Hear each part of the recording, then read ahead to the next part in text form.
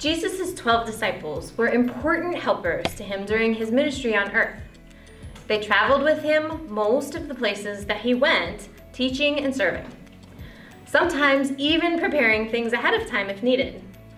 However, most of this time, the disciples believed that Jesus had come to get rid of the Roman rulers who were in charge at the time and set up God's kingdom right there in Israel.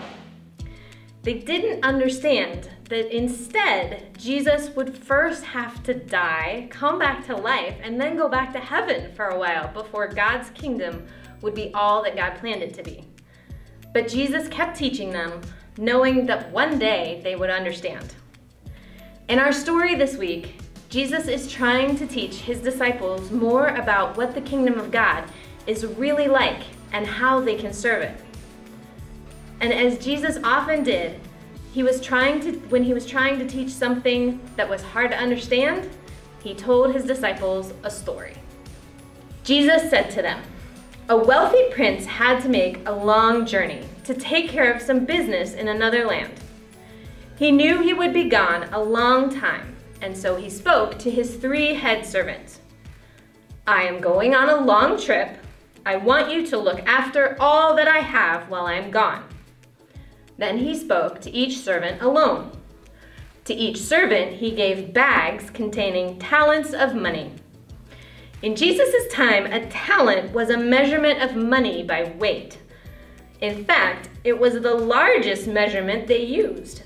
So 1 talent was a large amount of money. When the prince spoke with the first servant, he gave him 5 whole talents of money to take care of, along with managing the rest of the property. To the second servant, the prince gave 2 whole talents, and then 1 talent to the third servant.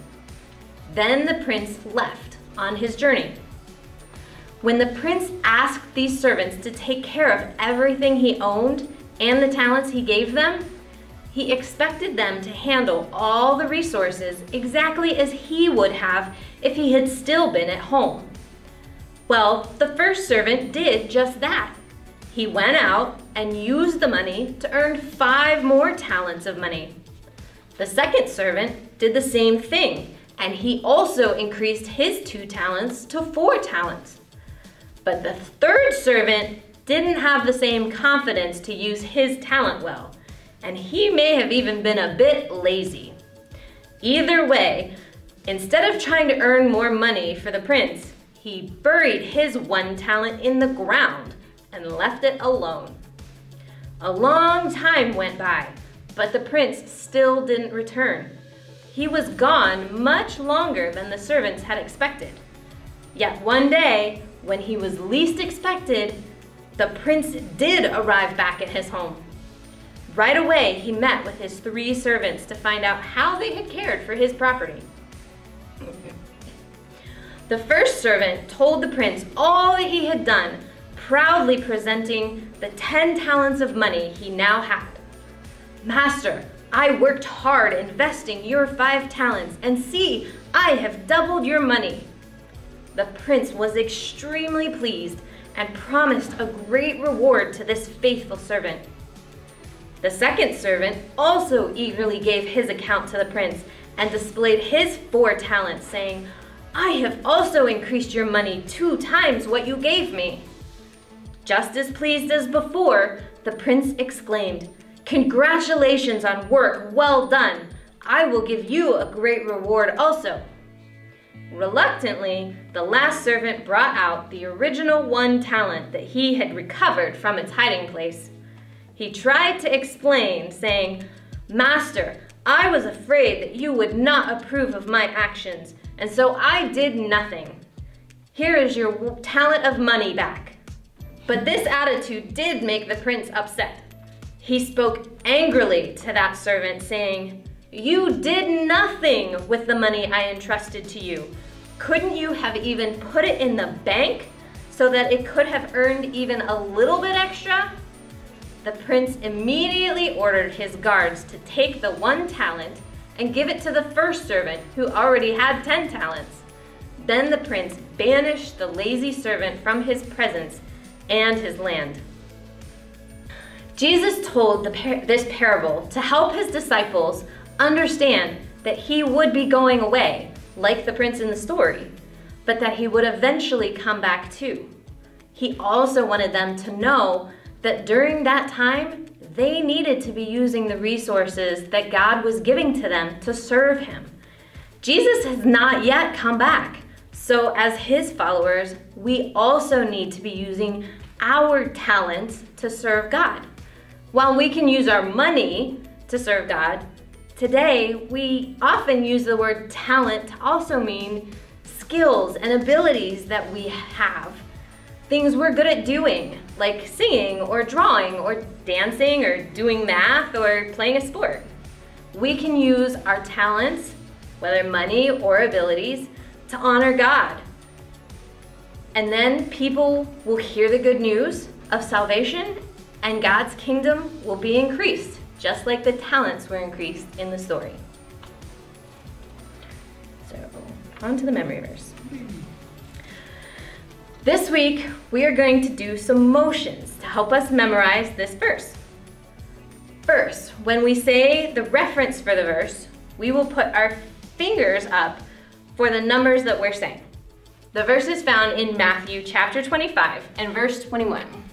For Matthew 25, we'll put up 2 fingers for 20 and 5 for 5. And then 2 fingers for 20 and 1 for 1. Matthew 25, 21. Then we will clap twice for the words, well done, and give a thumbs up when we say, good and faithful servant. Next, as we say, you have been faithful in a few things, we'll put our hand down to the ground like this. Then as we say the last words, I will put you in charge of many things, we'll lift our hands up high like this. Now, let's practice saying the verse a few times while doing the motions. Matthew 25, 21. Well done, good and faithful servant. You have been faithful in a few things. I will put you in charge of many things. Let's say it again. Matthew 25, 21. Well done, good and faithful servant. You have been faithful in a few things. I will put you in charge of many things. Another time. Matthew 25, 21. Well done, good and faithful servant. You have been faithful in a few things. I will put you in charge of many things. The third time. Matthew 25, 21. Well done, good and faithful servant. You have been faithful in a few things. I will put you in charge of many things. Last time. Matthew 25, 21. Well done, good and faithful servant. You have been faithful in a few things. I will put you in charge of many things. Great job.